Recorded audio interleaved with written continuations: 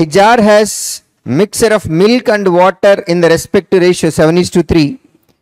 From this 20 liters of mixture was taken out, and after that some same quantity of pure water was added.